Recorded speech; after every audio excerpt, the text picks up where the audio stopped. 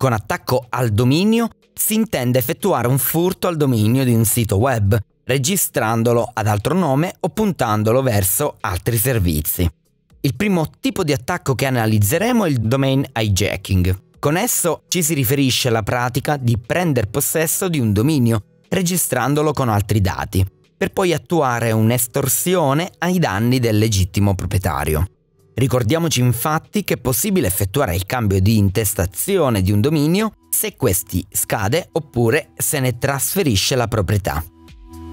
Quando si registra un dominio, questi non diventa effettivamente di proprietà di chi lo acquista, perché di fatti acquisto non è. Si parla piuttosto di affitto e come tale ha una scadenza. Al termine della scadenza di un dominio, questi entra in un grace period, un arco di tempo 30 più 45 giorni nel quale l'utente può decidere di rinnovare il dominio anche se è arrivato a scadenza.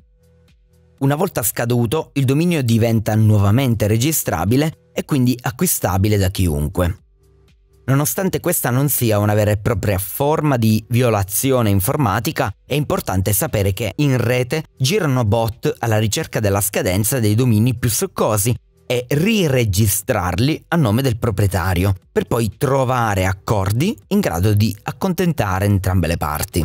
Il cambio dei dati di un dominio è possibile anche attraverso il trasferimento di un dominio.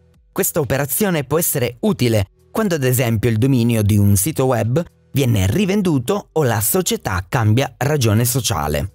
Nel panorama informatico è possibile subire un attacco di domain hijacking con trasferimento di servizi attraverso diversi metodi. Violazione del registrar.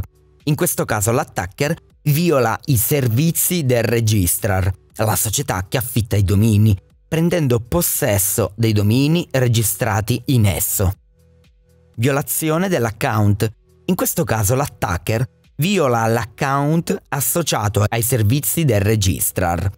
Questo può avvenire tramite vulnerabilità del registrar, da cui sono eseguiti dump del database, dall'uso di dump di altri siti violati, dove l'utente usa la stessa password o la violazione dell'account email dell'utente.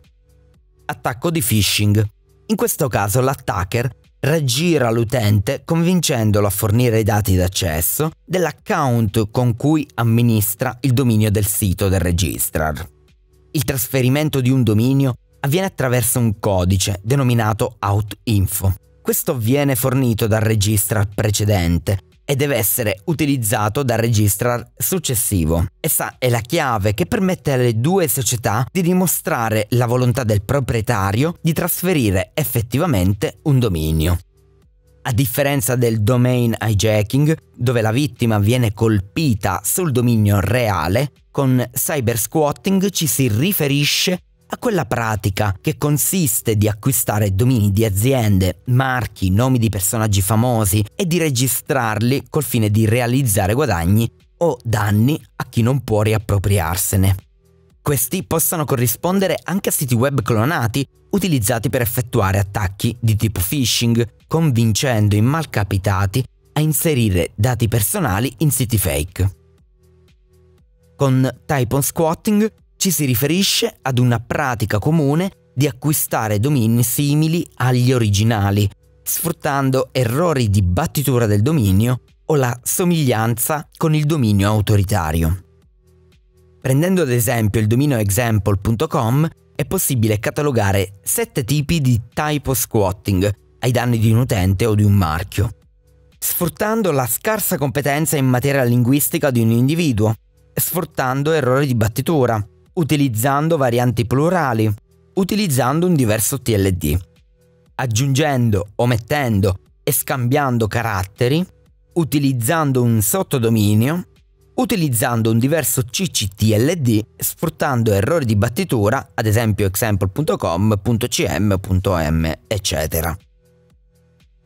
Sulla falsariga del typosquatting, lo spoofing omografico consente di creare URL utilizzando caratteri diversi, seppur visivamente identici a quelli reali. Mi spiego meglio. Nell'universo dell'Unicode, ovvero quell'insieme di alfabeti del greco, cirillico o armeno, alcuni caratteri hanno differenze impercettibili all'occhio umano, ma sono interpretati in maniera differente da un computer. Per fare un esempio, il carattere latino A, rappresentato in Unicode dal codice U+0041, è visivamente identico al carattere cirillico A, rappresentato in Unicode dal codice U+0430. Questo ha permesso per alcuni anni ai cybercriminali di registrare domini identici ai legittimi proprietari. La difesa a questi tipi di attacchi è stata fissata dai produttori di browser, che nelle ultime versioni dei rispettivi programmi hanno forzato la conversione del dominio della URL nel punicode. Ad esempio, i caratteri cinesi sulla barra degli indirizzi vengono convertiti. Attraverso programmi come DNS Twist è possibile effettuare una ricerca di massa sui domini che corrispondono ai metodi di Cybersquatting e Typosquatting visti in precedenza. Il funzionamento, come anche spiegato dal repo ufficiale, è molto semplice. DNS Twist genera una lista di potenziali domini attraverso un algoritmo integrato, quindi effettua una query ai record DNS per verificare se questi rispondono a un indirizzo IP. L'uso più banale prevede il passaggio di un unico parametro, ovvero del dominio che si intende verificare, /dnstwist.py URL. Eventualmente potrebbe interessarti solo sapere se esistono domini simili. In questo caso si può passare il parametro --registered. /dnstwist.py -registered URL.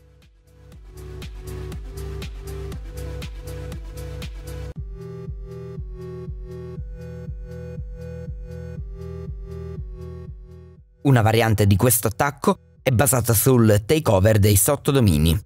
Può capitare che un webmaster abbia lasciato un sottodominio che punta a un servizio esterno come AWS, GitHub, Bitbucket, eccetera.